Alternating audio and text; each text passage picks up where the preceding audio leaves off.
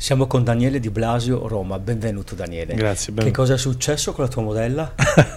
È successo che all'improvviso a Barcellona è scesa perché doveva vedere Barcellona, l'ho compresa e ho cercato di nuovo un'altra modella e abbiamo trovato la nostra amica che è stata molto gentile ovviamente ad adoperarsi Un viso per noi noi. conosciuto. Sì, è stata una sorpresa perché tra l'altro io avevo un'idea un po' rock e ho cercato di costruirla attraverso quello che poi avevamo in cabina all'improvviso. È stata una reinterpretazione. È stata? Una reinterpretazione Sì, la tua. sì. Il make-up l'hai seguito tu? Sì. Bene, allora raccontaci un po' i colori che hai utilizzato, le scelte che hai fatto e via via, magari dalla scarpa fin tanto ai capelli. No, l'idea del make-up è volevo usare dei colori metallici per dare più intensità all'aspetto della luce, perché secondo me dovevamo tirare sulla luce attraverso i tratti somatici della nostra amica e volevo sfruttare l'arco sopraccigliare e la parte del collo, quindi avevo bisogno di una sfumatura che andasse verso su, che fosse abbastanza opaca, non troppo brillante, però che dasse quell'idea del metallico. La bocca l'ho voluto lasciare naturale, ho cercato solo di dargli colore più che altro freddo, non volevo renderla troppo aggressiva sulla parte della faccia, perché non volevo esprimere troppo questa forza su di lei rock, volevo comunque creare un rock chic, naturale, delicato, non estremizzarlo tanto. Abbiamo costruito ovviamente quello che avevamo nel nostro armadio, abbiamo cercato di fare, e tra l'altro secondo me molto carino perché su di lei mi piace molto questa idea dello stivale, di usare comunque i toni legati al trucco.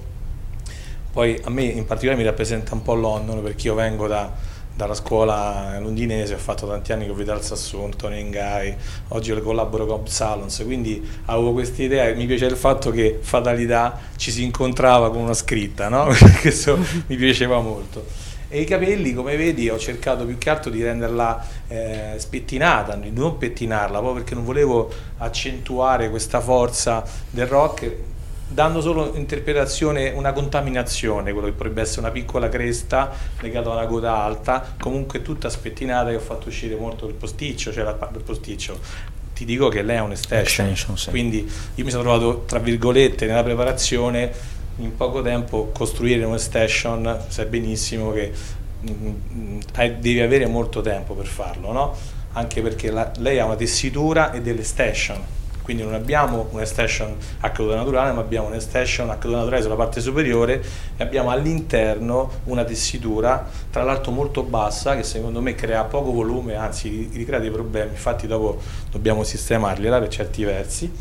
Quindi ho deciso di tirarla su per far uscire la luce dalla parte... Posso avere questo profilo? Sì. Ok, grazie. Molto disco questo profilo, il risultato rock è evidente. Io ti chiedo un dettaglio, però sai che i dettagli poi fanno sono immagine. Importanti, sì. Sì. La tunica grigia richiamata poi dal bordo dello stivale, sono d'accordo con te, combina molto bene. Capisco anche che tu abbia sentito l'esigenza di un orecchino, però con quel collo vorrei sapere, probabilmente non hai trovato altro, ma a me basta sapere come lo avresti voluto questo orecchino. Allora le spiego che è successo sull'orecchino, perché io ero dell'idea che non doveva essere molto grande, che doveva essere non un punto luce, però doveva darmi il giusto richiamo al rock, però doveva essere raffinato, non doveva essere importante. E così era stato. Poi all'improvviso c'è stato abbiamo visto una persona, gli piacevano gli orecchini e abbiamo un po' parlottato e alla fine ho deciso di metterli questi, però effettivamente anche io ho notato la discordanza fra il collo. Cioè, tu mi stai dicendo che ne avevate messi degli altri, sì. Come erano gli altri? Gli altri erano un cerchio fatto con delle pietre nere e avevano all'interno dei punti luce. Ed era più corto? Era più così, era più corto e era perfetto. E infatti dopo la picchio. Quindi è colpa sua?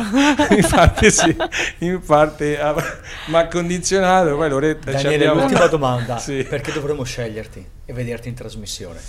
Ma guarda, io penso che nel mio lavoro ho dato moltissimo, proprio il lato di passione e d'amore, perché E questa cosa è il Lookmaker, è una cosa che a me mi interessa molto perché mi diverte molto, mi piace. Che buona cosa.